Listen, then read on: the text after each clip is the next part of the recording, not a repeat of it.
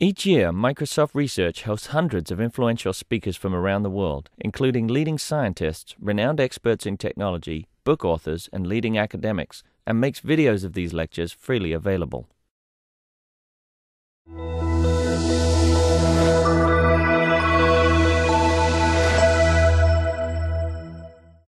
So just start. Yeah, super happy to have Matt Jackson here today, who's you guys know, a pioneer in social choice theory, implementation, learning, and social network analysis. And he'll tell us about the diffusion of microfinance. Great. So thanks, Adam. So it's a pleasure to be here. It's been great to be here for the last month, and I look forward to the next couple. So this is a long-term project with Abhijit Banerjee, Arun Chandrasekhar is here, and Esther Duflo. We've been gathering data now, I guess, for almost 6 years, and various things are growing out of this. And so I'll try and give you a flavor for the data as well as some of the particulars that we're working on with this. And basic motivation is understanding how network structures in a society affect things like learning, social learning, and information propagation. And one sub-theme here in terms of what we'll be trying to analyze is separating out pure access to very basic information.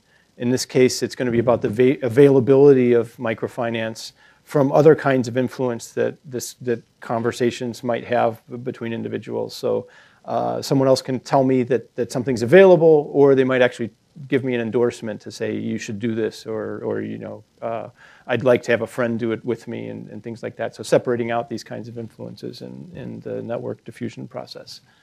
In terms of big picture, there's sort of two different ways that we'll go at the data. And let me give you a little bit of background of what we're looking at. So we'll be looking in a set of villages in Karnataka and southern India, rural villages. A bank came in. There had not been microfinance in these villages before. A bank came in and started offering loans.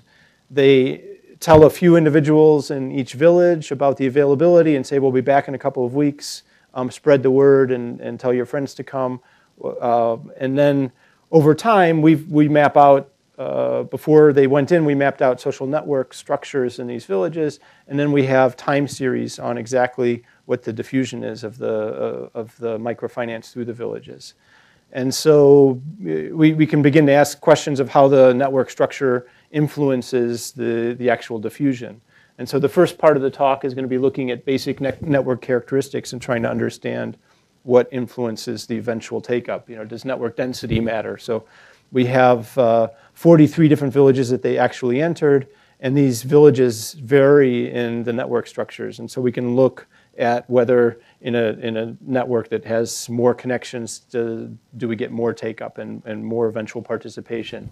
How does it depend on how segregated these villages are? So some are more segregated than others. So we'll look at a series of different characteristics. And one thing we're going to focus in on, which hasn't been looked at too much in the previous literature, is exactly how the specific first points of injection, the first people that the bank talks to, matter in terms of this eventual diffusion. So we're starting from a small seed. They talk to maybe 8, 10 people in a village. And then from there, the information spreads. And the question is, does it really matter which people you talk to, or is that enough to just sort of get things snowballing? And then is it the network itself that determines what's going on? So that's going to be sort of the macro view of what we're looking at. And then the second part of the analysis is more micro, where then we're trying to understand exactly how information is transmitted and how much interaction individuals have or endorsement effect we will see between individuals. So we can try and disentangle sort of peer effects into different categories. One which would be just sort of pure information passing.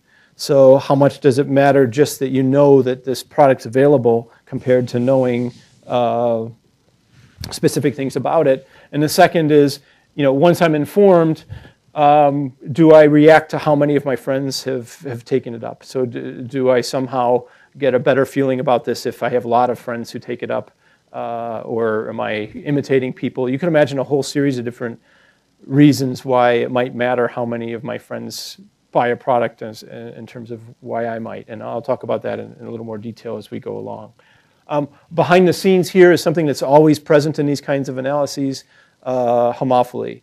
And what does that mean? That means that individuals who have similar characteristics are likely to associate with other people with the same characteristics. So basically in this setting, what this means is that we're likely to have people who have very similar backgrounds being friends with each other. So if we see one person take up microfinance and another person then subsequently right next to them take up microfinance, that doesn't necessarily mean that there was influence from one to the other. It might just mean that since they were very similar, they were likely to do the same things. And so teasing out what's going on in terms of actual information transmission and diffusion is very different from sort of just sorting out the characteristics. And so that's always a theme that's behind the scenes in terms of network analysis, that nodes that are proximate in the network tend to have a lot of observed and unobserved characteristics that are going to be the same. And so we'll have to be careful just in the analysis to make sure we don't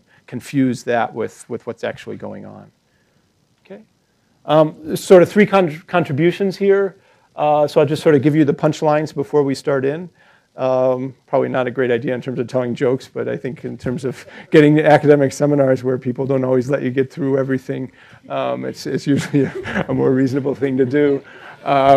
So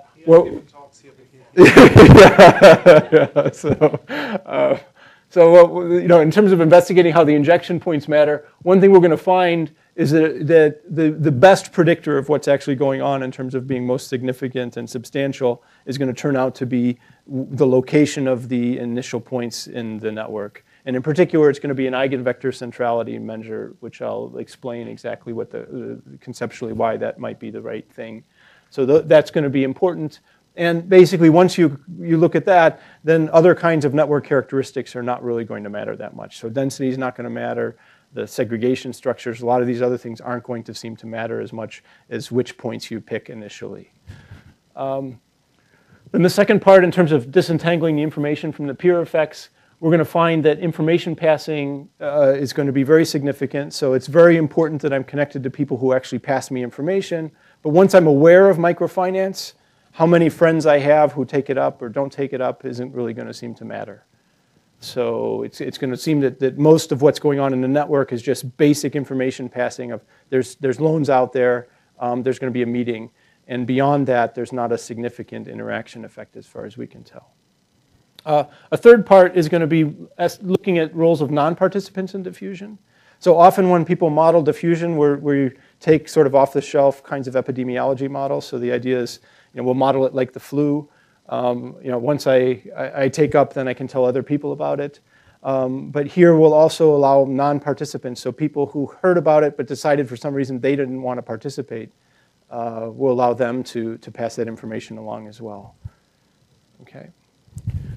And we'll find that the information passing by non-participants accounts for roughly a third of what's going on in both information and eventual take-up. Okay. So background, the bank originally planned to go into 75 villages in Karnataka, relatively isolated. They entered 43 of them by the end of our data collection in 2011 for this talk. We surveyed the villages before entry, and then we have a bunch of network structure and various demographics, and then we track microfinance participation over time, and so we get an eventual diffusion, and then we try and see what's going on from that. So the nice part about the data are that a lot of diffusion studies will often be one large network. And so here we have sort of reasonably isolated, separate networks. And so we can think of doing comparative statics across the networks and seeing what's going on there, as opposed to just having, say, one phone company's data or Facebook or some online data set. Here we'll have many different ones that allow us to do some comparisons there. So Yeah. Is what? Nobody from one village is So there's some leakage across villages in the sense that sometimes a person from one village will be married into another village. It appears, as we can tell, these villages are, they're on the order of 50 kilometers apart or more. They'll be relatively isolated. It appears that that's not a major effect. So there could be some information leakage across villages. We're going to treat them as pretty much isolated. I think that's a reasonable first order here. And then, in combination with this, then we have detailed information about the loans take up and who took up when and so forth. So having both of those things together is quite useful. We'll also have 13 different types of relationships in each village. And at the end, I'll tell you that some of these relationships are better predictors of information passing than others. So it's not as if all these relationships are created equal in terms of how useful they are. Yeah, Nicole. Relationships evolve over time also? Good question. We have a snapshot of the relationships.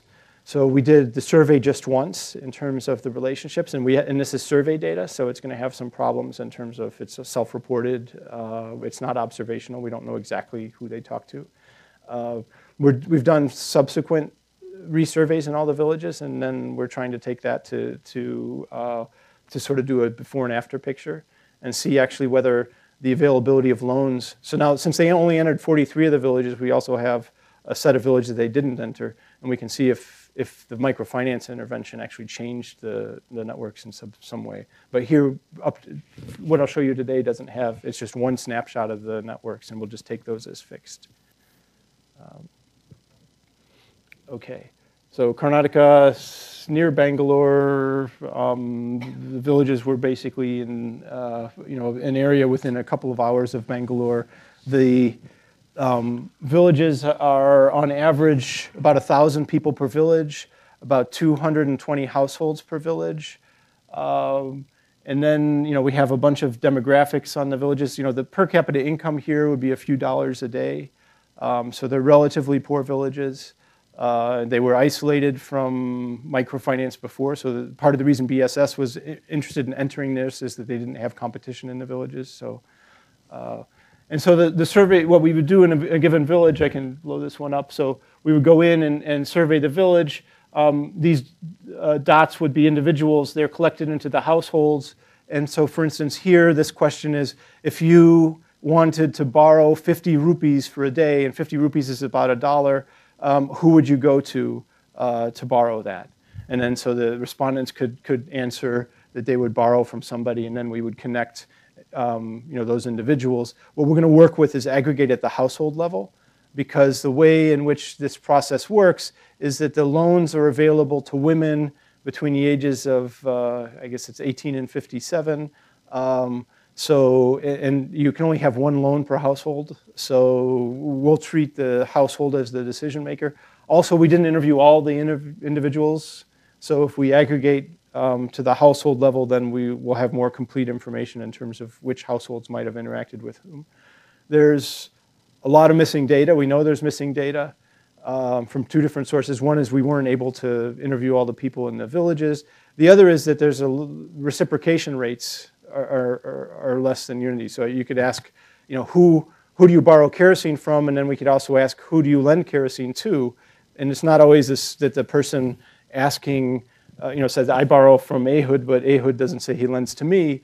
But also, we also, the reassuring thing about that part of the error is that when you look at reciprocation rates among relatives, so you can ask me who my relatives are that live outside the household, I might name somebody as my relative, but they don't necessarily name me. So the reciprocation rates are about the same order. So there's measurement error here, but it appears that it's somewhat random. And there's some corrections we do for some of the statistics, but not all. Okay, so this is borrowing. Who do you go to temple with? A fairly sparse network in this village. Who do you ask? Who would you go to for advice? Who comes to you to borrow kerosene? Who would you go to for medical help? So there's a whole series of different relationships. And what we'll do is from all of these, we build up one network where two households are connected then if there's any of these types of relationships between them, and that means that then they can interact. Okay? So wait, some of these, the direction of the arrow means something different.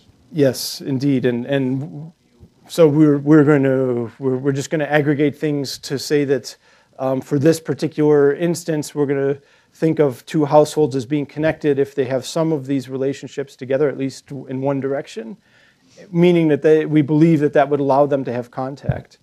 Then you forget the direction of then we forget the direction. And so we'll aggregate things to be a non-directional and basically there's a relationship present if any of these questions were answered positively. And we know, in fact, that some of these networks are better. So we re-estimated all this with just subnetworks, and you can do it with weighting, and you can do it with direction. You can get more power out of it than what we're getting by aggregating everything this way. But if you start, we didn't want to do given we only have 43 villages, if we start doing things overfitting in terms of allowing us too much freedom in the design, then yeah, we'd have problems. How did you pick those questions like kerosene or things like that? I mean, yeah, so the idea is that if you go into a village in terms of survey techniques, and if you just ask people who are your friends or who do you talk to on a regular basis, it's very difficult to get to people to think of all the people. And so if you cue them on very specific different types of tasks, then you're much more likely to get answers, because then they think, oh, who did I borrow kerosene from? Who do I borrow money from? And all these things. Yeah, so in these villages, the kerosene is actually something that they'll run out of on occasion, and they're used for heat and cooking and so forth. And so part of it is just trying to figure out in their day-to-day lives what would they need.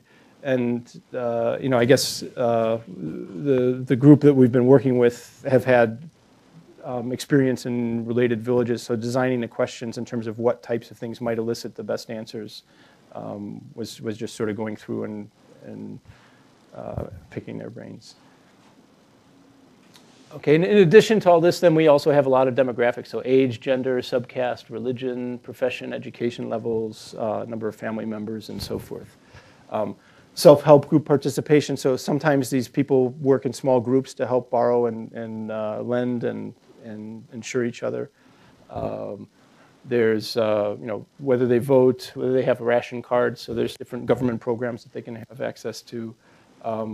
Basic caste variables, so what's the fraction of sort of higher castes compared to scheduled castes and scheduled tribes. So there's different listings that we can keep track of. Okay, so now I'm just going to go through two different parts of the analysis. The first is this reduced form part, and then the second part is the structural model fitting. And so what's the, in figuring out what affects diffusion, what's the thing that we're going to try and take advantage of? So for instance, in trying to figure out what mattered in terms of the initial injection points, the thing that's very nice about it is that the strategy of the bank was as follows.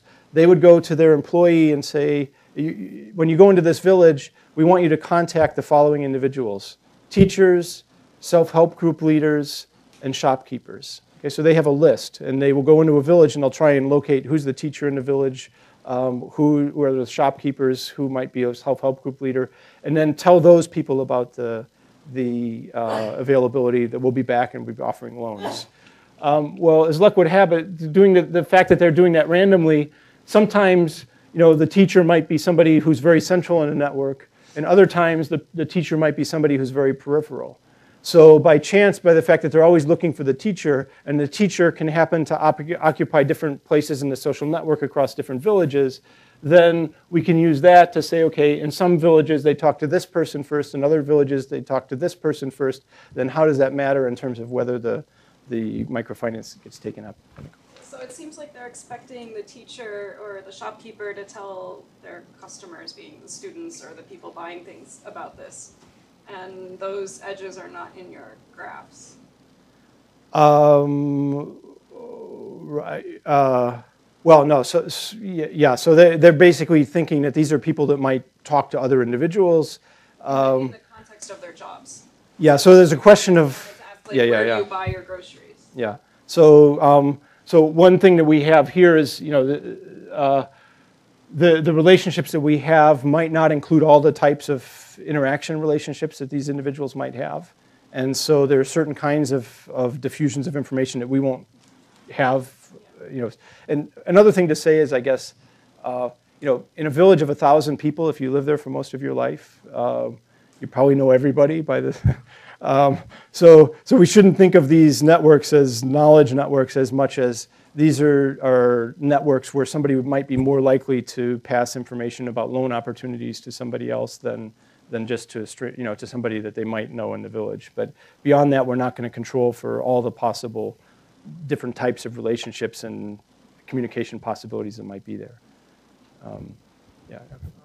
Why couldn't they just put on a poster or something like that to inform all the 1,000 people in the village at once? Right. So there's some question. So, there's literacy problems in the villages. First of all, so just writing something on a poster isn't necessarily going to communicate so well in these villages. There's also, part of it is just that, word of mouth communication is a reasonable way to get. Ruben wants to. Also, they think you're like a Christian converter. Like you've come in to convert people or interrupt their women. Signs like. Public signs not a good thing. Just going clapping signs it's just not how it's done. They think you're someone who's come from abroad to convert people, corrupt their women, do other things. There's just a protocol, and the protocol is to approach people in respected positions, and people that are respected in the context of women are the preschool teachers, because all mothers at some point in their life, or their moms or their daughters, or whatever, have interacted with these people. And then shopkeepers, where people hang out to get drunk / coffee. So,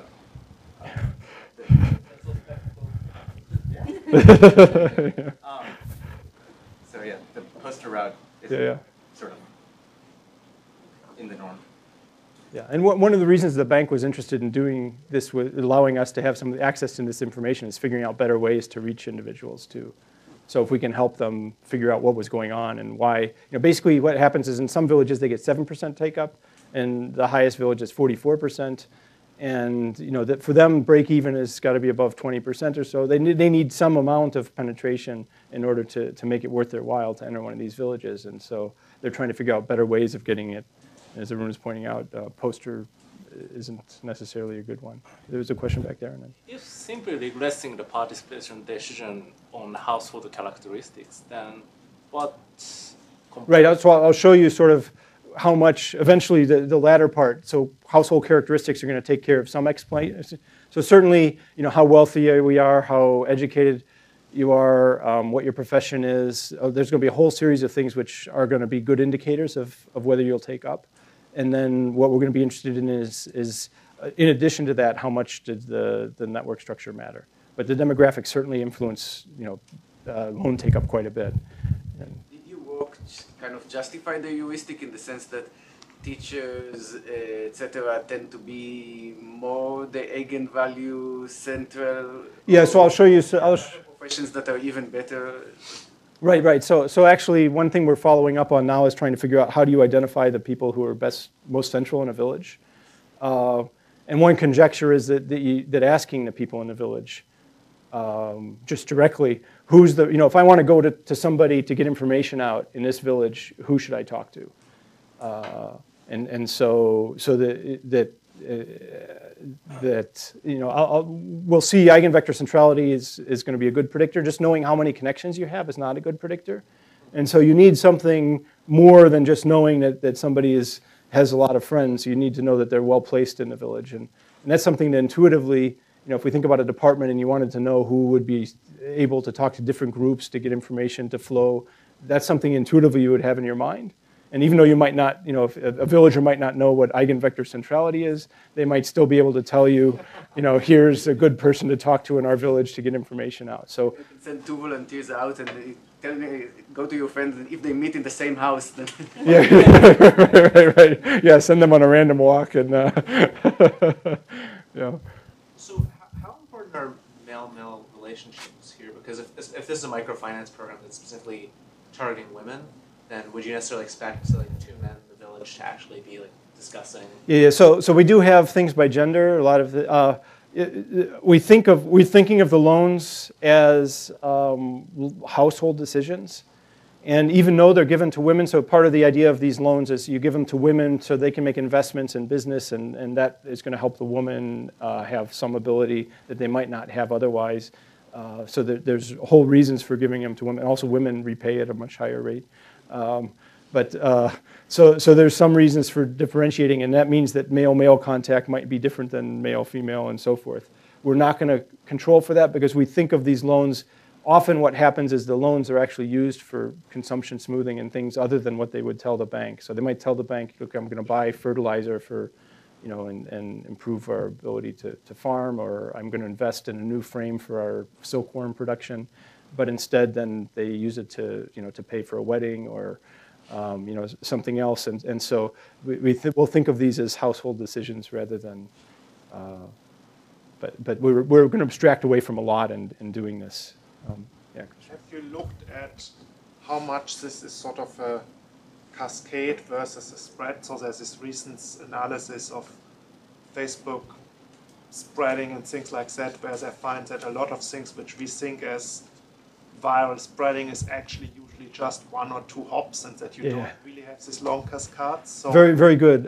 In fact, when we look at the data, after 2 to 3 hops, most of what happens will happen in these villages. And what tends to happen is when you look across the villages, there'll actually be there's a fairly wide variation. So it's not like a norm, a bell curve. It's that villages either end up with little spread or more spread. It's a much flatter distribution.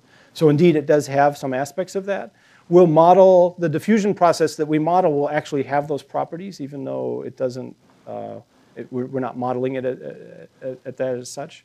But the kind of process we'll look at will actually exhibit those properties. And it might be interesting to talk a little more afterwards about why this process might exhibit that kind of property. Yeah. Okay, so this reduced form, so centrality. So we're, if you're trying to think of the most central person in a network, obviously the basic way you do this is just count number of connections. So what's the degree of this node? 7. Well, they have 7 friends, 6 here. These would be the people you might want to talk to because they have the most connections.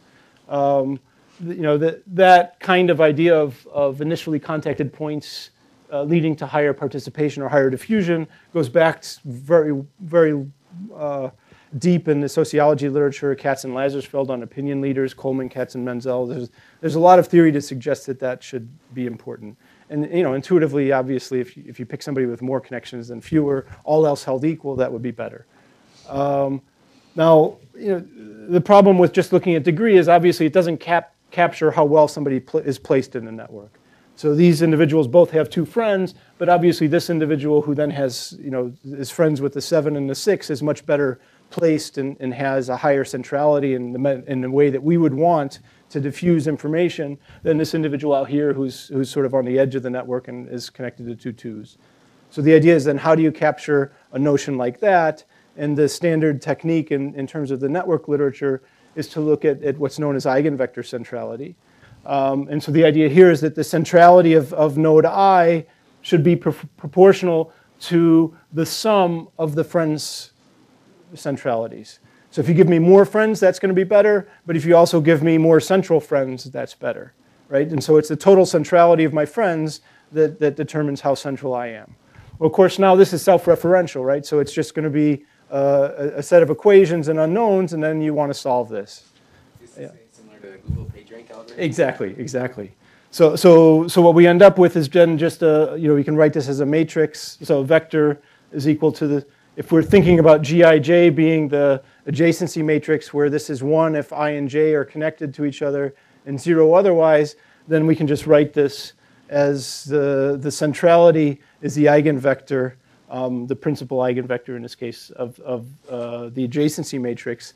And if you use Perron-Frobenius, there's a nice theory here that suggests that there's going to be one eigenvector that's going to be the one associated with the largest eigenvalue that's going to have non-negative entries and make sense as the solution to this set of equations. So generally, this is a well-defined measure. As Adam was just pointing out, this is closely related to Google PageRank. So originally, when they thought about trying to figure out how to rank web pages, the way in which they were doing this was thinking of how well are you connected, who is linking to you in terms of which other pages, and you wanted pages that had high page rank in order to, and I think page does not refer to web page, which I thought originally did. It's Larry Page, Larry Page rank. So it's normalized differently because the Google PageRank is a random walk, so you don't have the adjacency matrix, but the adjacency matrix multiplied by 1 over the degree matrix. Right. Yeah, exactly. So I randomly pick, depending on how many neighbors I have, I randomly, and that's related to this random surfer model as well, right? So yours is if I have more, so one way of not getting a lot from you is if you have a lot of friends in PageRank, whereas In Right. this model, if you have a lot of friends, still I get just 1 unit from you. Exactly, exactly. So here we're assuming that if I have more friends, I talk to each. I don't stop talking. I don't talk to them, to each one less, which might not be a great. So actually, there might be better measures in terms of alternative centrality measures, and we have a couple in mind based on the model that we'll work with later. Okay, so what does eigenvector centrality do in this setting? Here then you can see that it picks up that this one is essentially 3 times more central than the other one, and it's doing that by the weights of the connections and so forth. So it gives you a different idea of which nodes would be the ones that you want to hit.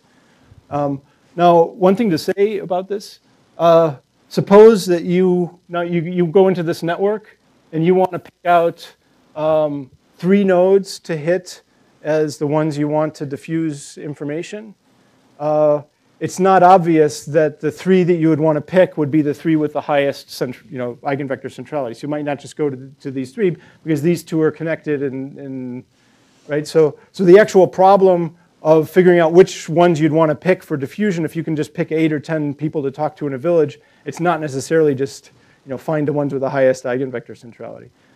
That's actually an NP-hard problem, I think. Finding k nodes out of n nodes to optimize diffusion is going to be a hard problem. But in any case, that's the problem that the bank is facing in terms of what they're doing.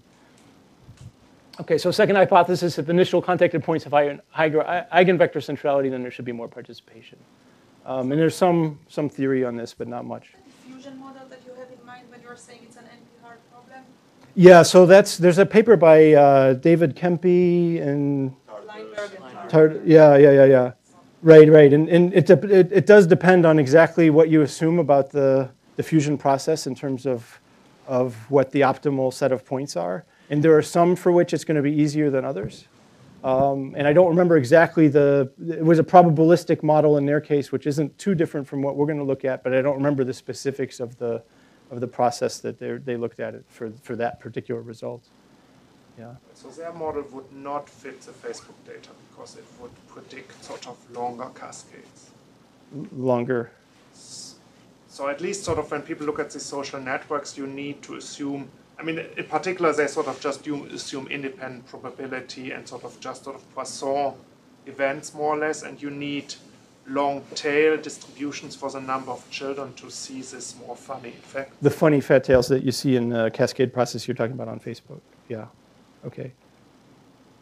But it's probably even harder to model those. Model those, yeah. Okay, so let's have a peek at these 2 hypotheses. So first one, let's just look at the degree of the leaders that they managed to hit. So how connected were the leaders? And so here is the take-up. These are 43 different villages. The lowest, again, 7%. Highest, about 44%. And then this is when the leaders that they happen to hit, how many connections did the leaders have on average? And that goes from roughly 12 up to about 28. And you don't see it's not even a positive relationship. So it's insignificant and pointing in the wrong direction in terms of what that basic hypothesis would have predicted. Nicole? Data looks pretty bad given what you indicated that they need at least 20% take up to break even. Right. So when you think, that's a crude rule of thumb. So what's the so the loans are pay very high interest rates, somewhere between 28 and 38% per annum. They're 1-year loans. The repayment rates are on the order of 98 to 100%. So they get a lot of payback. The problem is that there's a big fixed cost of going into a village. So if you have to go back every 2 weeks and you're sending somebody in, and these are small amounts in terms of the loans, then you just need to make sure you're doing high enough volume. And so indeed, part of the reason that things aren't great for them and they're trying to get higher take-up, is going into a 220 household village and managing only to get 5 or 10 households to participate means it's not necessarily worth your while to keep going back into those villages. So if they can get higher participation, then it's just extra, it's pure profit margin for them to get additional households. And so that's the reason that they're trying to, Does the end participation rate, or does it keep on going up So this is the end participation rate for each village as of the data that we've collected. It's possible that over time additional people will continue. And the villages, a lot of the activity happens in the first 3 trimesters or so first year. But there is continued activity beyond that, but not as much. So things seem to move pretty quickly and then die out after a while. You're not getting additional people. But it's possible that there'll be more people in future years. If it's diffusion of information, shouldn't everybody eventually learn about it depends, I guess, right? And so some of these villages, so part of it, in a village where only a few of the people take out loans, it's possible that the information doesn't spread that widely, right? That there's just a few households who take out loans, and not that many people in the village actually really know that the bank was here, and that that some of my friends took out loans. Yeah. Paul? Matt, did you say it's the same number of contact people in each village regardless of size? It's not exactly. So there's some randomness in how many people they hit, and there's some variation there. So, and we. Like this, we should kind of think of the village size. Yeah. So I'll show you some regressions, and we can control. I don't have those regressions here, but we've controlled for the number of leaders, and then we've renormalized the eigenvector centrality measures and so forth. It doesn't appear that the number of people that. Number of people total, like the denominator for your y-axis. Oh, yeah. So the number of households does matter in terms of what the take-up is, and so in villages so actually here, if you look at the number of households, the more households in the village, you tend to get a slightly lower take-up rate. You're not expanding the number of initial nodes along with this. It's exactly. So you do get a slightly lower take-up rate there. Yeah, exactly. So just one question. Is there a way to control whether people fear that the loans are fixed in number, and the more people know about it, good question. Is that they get one? Yeah. So one thing is, and we've actually got another project we're working on where there's a competition effect, and if the more other people participate, the less available something might be for me if there's a fixed number of them. Here, the bank is actually more than happy to take as many people who come. They basically turn away very, very few people because the repayment rate's so high, and they're just getting extra profit margin from each loan. So they might not know that. So we can't control what they actually think about it, and whether some of them were reticent to tell others because of that. We're going to treat this as just, once I know, I'm going to tell my neighbors with some probability, and we won't go into that strategic aspect, but it could have been there in their minds. Yes? How much heterogeneity is there with respect to the loan size of different households? From the size of different households? I don't remember what the loan size of different. Oh, the loan sizes. No, so the introductory loans here are all on the order of 10,000 rupees per year. So what they do is they start with a certain size loan, and it's pretty much uniform. And then if you've gone through several cycles of loans, then you can begin to sort of earn a credit rating, and then they'll adjust things upward and so forth. But the starter loans are basically all fairly uniform in terms of the way that they offer here. Yeah. Okay, so here when you look at the eigenvector centrality of the leaders on average, and then look at this, there's a couple of outliers, but basically you're getting a strong and positive relationship. And roughly 1 standard deviation increase in how central these initial points are in terms of the eigenvector centrality gives you about a 15% increase in the participation rate. So it's a substantial rate, and when you look at it here, so you get, this is, when you look at microfinance participation regressed on these different possible things, you're finding eigenvector of the leaders is statistically significant, and it's a large effect in terms of, relatively large in terms of actually mattering for their take-up. Yeah. Given that they didn't randomly select somebody, this means that in communities where the teacher is central, there's going to be higher take-up. Yeah. So there could be, you could think of a story. So what we've got here is a correlation, and there could be some other story that somehow when shopkeepers, teachers, and self-help group leaders have eigenvector centrality, then that means that your village has some characteristic which is likely to lead to high take-up. And we can't control. What we can do, I can show you, is look at eigenvector centrality of the leaders and try and correlate that with anything about the villages. So these are the, what's the average age in a village, education level, fraction of the forward casts, savings rates, how many people participate in self-help groups, number of beds is sort of a wealth measure, whether there's electricity in houses. You can put in a bunch of things. You don't really seem to anything, there's a couple of things that occasionally pop up but then disappear once you, so it doesn't appear that there's any really strong thing that this is proxying for.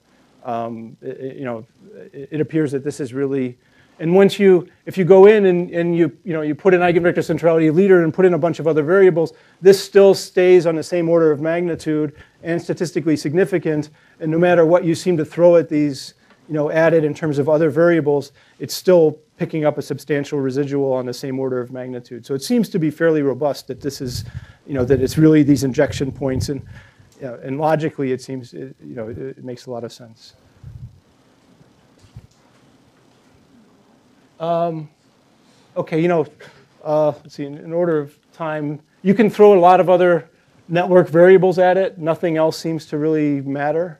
So when you put in all these, put in your favorite clustering measure, path distance, and so forth, you're not going to seem to pick up much else. Okay. Are your eigenvectors normalized? So the eigenvectors here we normalized. So let me think of the precise. We're looking at the eigenvectors relative to an average eigenvector number in the village. So we did it with averages, right? So it's so it's L1 normalized. Yeah. And so we also tried. What was the other way we did? We did a number. So there was a second way we did it to try and account for village size. So the number of individuals, which can affect the eigenvector centrality. But that correction didn't seem to make any difference. Like the L1 normalization seems to say that you're getting getting good high diffusion in the villages where the leaders are more central than other people, right? Like it's not really clear what the comparison is the centrality of individuals in different networks. Right, across, yeah, exactly. Yeah. So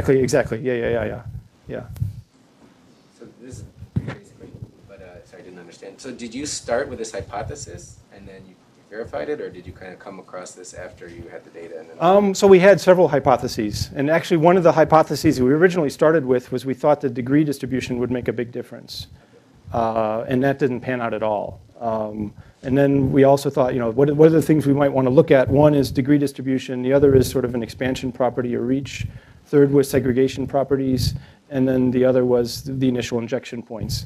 And out of those, the initial injection points were the only ones that seemed to matter. And the other ones, which all have good theory behind them, don't seem to matter. And I think that part of the reason they don't matter in these villages, the guess is that these villages are all sort of connected enough that whether you're sort of increasing the degree distribution a little bit or so forth isn't really the main determinant. But if you hit somebody who just doesn't have many connections compared to somebody who has a lot of connections, that makes a much bigger difference, and that the rest of the variation is all within a band that's not one that's going to be consequential. Is there some infection model where you could actually get the numbers correct? So you could say this corresponds to an infection rate of... Yeah, so what we'll do is actually, what we'll do is build our own infection model. So let me just quickly take you through that in the last few minutes of what the model that we worked with was. And this model is sort of a standard contagion model, but with a slight variation to it, well, two important variations to it. So what we'll do is we're going to have, so we initially inform a few nodes. We could think of those as the initially infected nodes, right? And now they can tell their neighbors. And what we'll do is we'll have informed nodes repeatedly tell other people about the availability of microfinance. And then once you're informed, then you have a choice of whether to take up or not. And you can make your decision then based on what you know about your friends taking up. So in particular, let me just sort of go to the picture of this. I think it's probably easiest. So there's a network out there. The bank comes in and hits a few of these initial points, the self-help group leaders, teachers, shopkeepers, and so forth. So I suppose they hit two of them. One chooses not to participate, one chooses to participate. So we'll allow them, based on our demographics, we can statistically estimate, what's your likelihood to take up a loan based on the observed leaders and so forth. So one participates, one doesn't.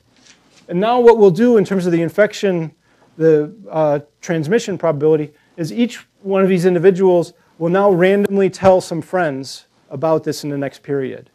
And they do this in an independent manner. Each friendship I activate with a probability, and we'll have one probability for the green node, and we'll allow a different probability for a red node. So if I chose not to take up microfinance, maybe I'm just not excited about it. I don't tell any of my friends. If I'm somebody who took it up, maybe I'm very excited about it. I tell more people. So allow for different probabilities based on my own experience, and then I tell people. So here, this person maybe is excited about it. They tell 3 friends. This person is not so excited about it. They only tell 1 friend. Now these individuals are all informed. They make decisions. These people, what we'll do is we'll allow them, so now I'm informed, this person has a friend, has 2 friends, one of which participated. This person has a friend who, this one participated, this one didn't. So we'll allow these 2 people to react differently based on the fact that their friends made different choices. So if there's a peer effect, if there's some sort of endorsement effect, you might think that this person would have a higher probability of taking up than this person because they've got some sort of positive feedback from this friend who's endorsing it. And so if I had 3 green friends, then I might be even more likely to take it up than somebody with just 1 green friend and so forth. So we'll allow that to go on, and then we'll try and estimate that. Yeah. Actually, maybe there are some positive externalities going on, because one of the networks you described is who is that person I would feel comfortable taking a loan from. So maybe if there is a participant, then I don't need to take a... Yes, yeah, exactly. So you could imagine even a negative effect. If this person takes up a loan, maybe I don't need to because I can borrow from them. Yeah, exactly. So we can allow that parameter be negative instead of positive. So what we'll try and do is estimate a parameter, and the positive effect would be, oh, more friends doing it, I want to do it too. The negative effect would be lots of friends taking out loans, I'll just borrow and free ride. The probability of the red guy can be even higher than the probability of the green guy. Yeah, exactly. So that's something we'll allow in the specification, and in particular, the way we're going to do this is the log odds that I'll participate will depend on, there's an intercept term plus my characteristics, and then I can also have it be some function here of how many of my friends took up. But this parameter could be positive or negative. So if it comes out to be negative, then we're seeing the effect you're thinking of, where my neighbors take up and I say, no, I'm going to, I'll just use them. And if my neighbors don't take out loans, then I'm forced to take out a loan myself. Whereas if this is positive, then it's sort of, the more my friends take it up, the more I'm anxious to do it myself. So we have these 2 things. So now we have 3 parameters that we're really interested in estimating. What's this parameter of this peer effect, this interaction endorsement effect, and then what are these 2 probabilities of passing? Okay, so those are the 3 key parameters, and then we can also estimate, how does this depend on your characteristics? Does it, And do you continue? So if in round, do you do this in rounds, or how do you? Yeah, so we'll do this in rounds, and do the participants of the first round continue emitting? Yeah, so right, exactly. So the way in which this will work is these people pass information, these people make choices. Now anybody who's informed can still pass. So this person can inform new people still, and these people can inform people, and so forth. So it continues, the process of information passing continues throughout different ranges. Eventually every neighbor of somebody who knows could find out. Yeah, but it also depends sort of, this person might never find out just by chance. Because we're going to run this, we run it roughly 3 to 8 periods in terms of that seems to be about the right number of iterations based both on an estimation procedure and number of trimesters. But so some people might never hear. And that's sort of how this process can really sort of die out is it could just stop and a bunch of reds and then nothing continues on and it all dies. And so then the way we fit this is we're going to estimate, we can estimate the characteristics from the initially informed. So how does your decision depend on that? We've got enough initially informed people to pick out a lot of the characteristic estimation. Then the rest we just do by actually simulating on each network what would happen for each choice of parameters. So we work on a grid, pick your parameters, simulate the model, look at the actual distributions of the informed, and then see how well that matches the actual data. And we'll just use a series of moments from the data. So what's the fraction of people who actually took up in the data? What's the fraction of people at distance 1 from a leader, distance 2 from a leader, and so forth. So we'll just use essentially a simulated method of moments to estimate these parameters. In the data, you find that people at different positions in the network take different amounts of time before they start to take up? Yes. Is that something you can put in here? Like, or I mean, Yeah. How fast do you imagine this diffusion happening in the simulated model? Yeah, so in fact, again, most of the diffusion takes place fairly rapidly. So after Is it a time step a day or is it a year? It's a trimester, so it's 4 months in the data.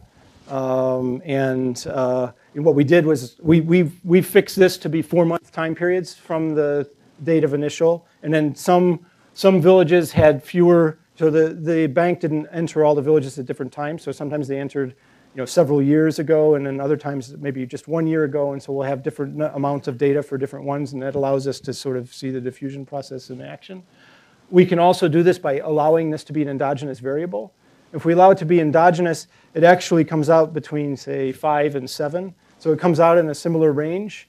So we can instead just make that a choice variable, allow and simulate and find out how many rounds we need to best match the data. And when we do that, we end up with something more or less on the same order of magnitude, and same fits is what we get. Okay, so what happens? Order in which people picked it up?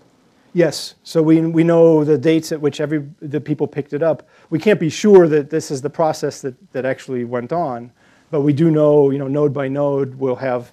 So the bank gave us information that so-and-so started a loan on, April 5th, and then so-and-so did one. So we'll know the first dates for different households of the loan, and then we can match that up with. Compare your generated data to actual life. You take into account the order of events. Yeah, when we're trying, exactly. So we do try and match. So some of the moments that we're trying to fit are, we actually don't do time dates on the matching, but we do the, people that are further away from the initial nodes take up at lower rates, and then we try and make sure that the data that we generate have people further away taking up at rates that are comparable to people further away in the actual network. So we do it by network distance, not by actual calendar time. Yeah. And that lets us see if the time path we generate from our model looks like the real time path, because we didn't use it. Yeah. So we actually don't explicitly use that. And one thing that we also do is we try and fit an alternative model where you just do, further away in the network, you take up with a lower rate, and try and see how well that model does and whether it adds anything to this, and it doesn't seem to add any. So once we've done all this, then adding other kinds of things like that doesn't seem to pick up anything else. So one thing I didn't quite get on the last slide is the initially informed people could also be influenced by information they've had from other people. Do you handle that because you're looking at the time and you're careful? Oh no, so the initially informed, they don't have any peers who have taken up. So the first nodes that are, when they make their decisions, basically, they're making them simultaneously. And so whether or not they take up, we don't allow them to actually depend on what the other, even if I'm connected, say you're a teacher and I'm a self-help group leader, maybe we're connected to each other, we both get told in the first period, now we treat our decisions as independent decisions. I understand that you do in the model, but in terms of the data, it's possible that I was influenced by somebody. Yeah, it is. Yeah. And so we had to make a lot of simplifying assumptions just to get a model that we can run.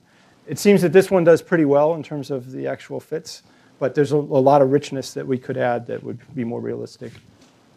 Okay, so what do we end up with? If I'm a non-participant, I pass information about 1 out of 20 times on average to a given friend in a given period. That seems like a low number, but it's still statistically significant, and it will turn out to matter in terms of the eventual diffusion.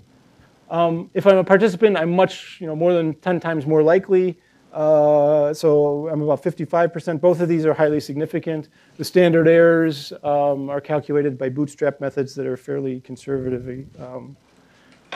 The peer effect comes out slightly negative. So indeed, a little bit negative, but insignificant. So it doesn't appear that once we correct for the fact that I've heard about things, then what my neighbors are doing doesn't seem to have a very substantial influence on what I'm doing. And if we drop that out and re-estimate things, we get things more or less on the same order of magnitude, so that these inflate a little bit to take care of that, but not by much. One thing that's important to sort of emphasize, the way that pure effects analyses are often done, at least in economics and in sociology, would normally be you look at behaviors of individuals, you don't really look at network structure, and you regress what I do on my friends and peers. And then if I see a positive effect, I say that there's some influence, I can control for as much as I want. If we did just that here, without controlling for the information passing, you would get a very high positive correlation, because it would look like I'm acting in response to my peers, partly because if I have a lot of, what's happening is actually, if I have a lot of informed people, they're telling me with high probability that it's very likely that I get informed, which then allows me to participate. If I don't have many friends who are taking up, I wouldn't ever be informed, and so I wouldn't end up hearing about it. And so what this says is it's not really a peer effect in terms of endorsement as much as it's really just getting the information out, just making sure that people are aware of it, and that's what's going through the network. And then you can do zero out this, so you can zero this out and then see what happens. So let's suppose that we force people who don't participate to not talk to their friends. We can resimulate the models and see what happens. And if you allow them to talk, as in the fit of the model, about 86% of the population would end up, on average, being informed. About 21% on average participate. So these are in line with the data. Now you force these people not to talk. Even though they don't talk at that high a rate, they still matter a lot. You would see a dramatic reduction in terms of how informed the population was, and you would reduce the population. So here it means that these sort of carriers, these non-participants, are still important conduits of information. Even though they do it at a lower rate, there's lots of these people, and so that makes a difference. Shouldn't you then correct for that? If I put this to 0, then I could put QP to 5.5 to correct for that, so that you get the same. Well, here what we're trying to do is a counter, sort of a counterfactual, which just says, let's suppose that what all we want to do is figure out if the model operates the way it does, how important are these particular individuals? So keeping everything else in the model fixed in terms of the communication, how much information passing eventually came from these particular individuals? So if we just shut off these links, what would happen? We shut off the links from the non-participants, but keep all the other ones exactly as they were. That's the sort of counterfactual we're interested in. Not necessarily what the re-estimated would be, because it's not an estimation question we're after. It's just sort of, in this particular society, how important are these individuals? But if I wanted to know how good the model is, I would try to fit one model with this equal. Yeah. So we could do, right. So that's a separate thing, which is a question of model fitting. And then you can do a whole series of analyses and nest the model and try and figure out how much actual prediction power we're getting out of this rather than, and that's a different question. We have a whole series of analyses of nesting the model. This model seems to do much better than pulling that out. If you pull the B peer out, that doesn't seem to, that's not a big consequence in the model. Oh, okay, I should probably conclude. So basically, injection points matter substantially. A lot of other network characteristics don't seem to matter. So this just suggests that we do need more theory on how initial points influence eventual diffusions, and especially since it's a difficult problem, trying to figure out if there's something, at least heuristics, that we can develop on that. Disentangling information from complementarities. It appears that information passing is very significant, and just making sure that people are aware. The peer effects don't seem to play out once we've corrected for that, but non-participants are still important. And then, general points, networks do matter here, but in a very specific way. And in terms of diffusion modeling, it's important to sort of separate out different kinds of effects, and having this kind of model that separates these things, I think, is a useful step in that direction. Okay. It looked like kind of like the pair effects were very noisily estimated. I couldn't really tell how to interpret the standard error. So do you have similar results where you take the counterfactuals of putting the pure effect coefficient at the bottom of the 95% confidence interval and at the, or even at the top, and see how much that changes the rest of the. How many people take up? Yeah, I don't think we've done that. No. So you want the computation on how it changes from sort of I guess I wonder because it seemed like there was right. No, I know they are substituting. So that bumps it from, I think the average of the average x's, if you valued it, is something like 26% participation, and if you bump it up to the max, like 2 times that standard error, the lambda one, and then you move everyone's fraction of informed people that also participated, 1 standard deviation in that, that moved it up from like 26%, 25% to something like 28%. Okay. So we have that sitting somewhere, but that's the order of magnitude. Yeah, lots of questions here. Sorry. So it seems interesting as a future direction to see what happens if there is some kind of a competition effect. If you have 2 banks who are competing. Oh, 2 different banks. And then see what are the, whether still eigenvector would be the right thing to do or any other. Yeah, and actually there's a lot of competition. So once it became clear that you're getting very high repayment rates, there's been enormous entry into the markets in some of the other states, especially in southern India, and all kinds of problems with competition as well.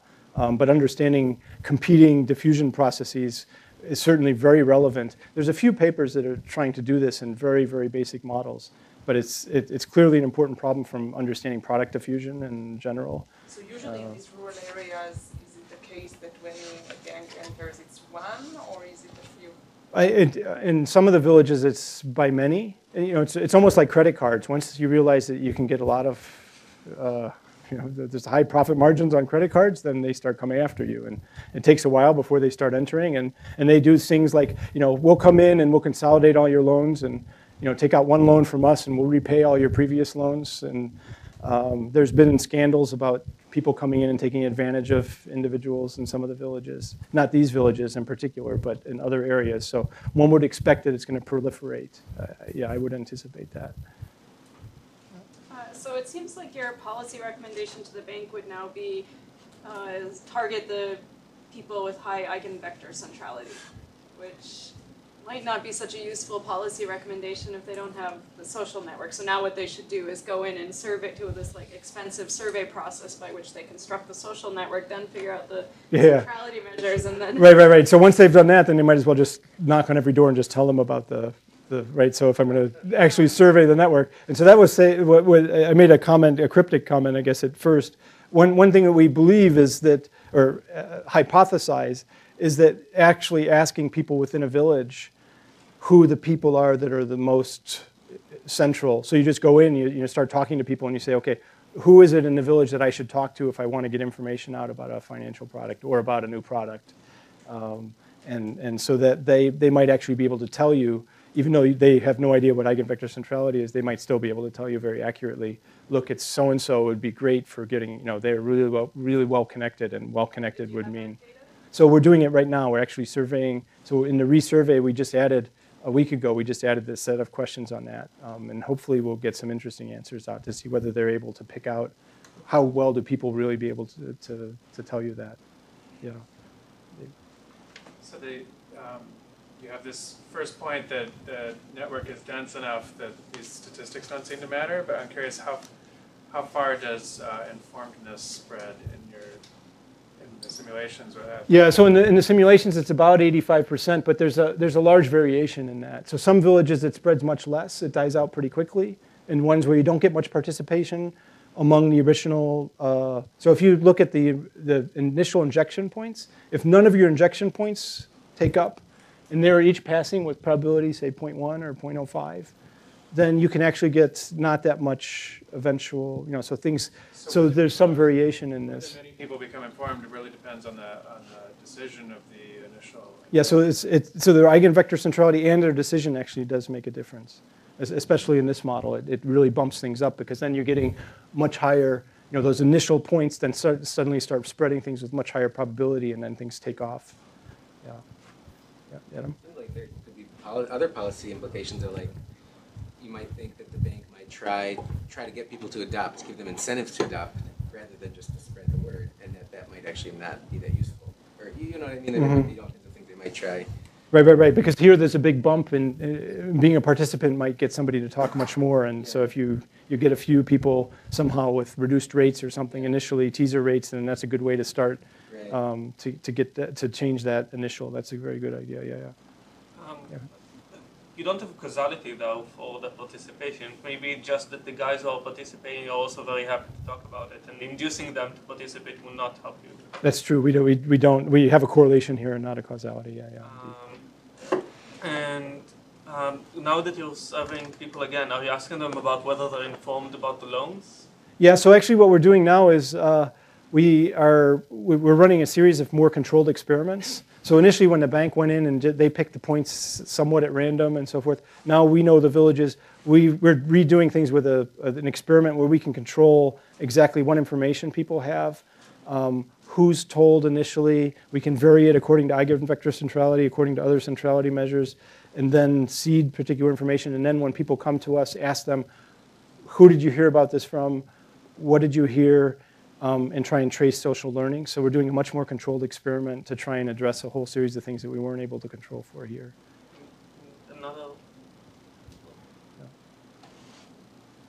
Okay. Yeah, we should probably be close to. Your approach is to go after an aggregate measure of influence, which is modeled less peer, which is actually quite common in the economists' literature, I guess. I guess my question is, another approach is to actually consider the pairwise interaction between agents and have like different interaction coefficients for each possible pair. Have you looked at the data whether, have you seen any kind of patterns in which there's specific pairs of interaction, in the sense that if George adopts a finance product, then George will follow it? Yeah, no, so we haven't, what we have done is we've tried reweighting these things by, say, instead of just taking the average of my neighbors, reweight it by eigenvector weights or some other weights of their network position. We can do it also by proximity. So if we're more similar, then I pay more attention to you, and if we're less similar, we pay less attention. At some level, we want to be careful that we don't want to throw too many. Actually, in terms of computation, we had servers running both at Stanford and MIT to get, and we probably caused some email outages in terms of just running the number of iterations to get one of these to get the fits. So it seems very data intensive, and the more parameters we put in, the more difficult it is in terms of running all the simulations across the villages. But it's useful to sort of think of what succinct ways we could put that kind of information in. Yeah. Great. I think we're going to have some snacks. So you can ask Matt questions there if you want. Okay. Thank you very much. Thanks.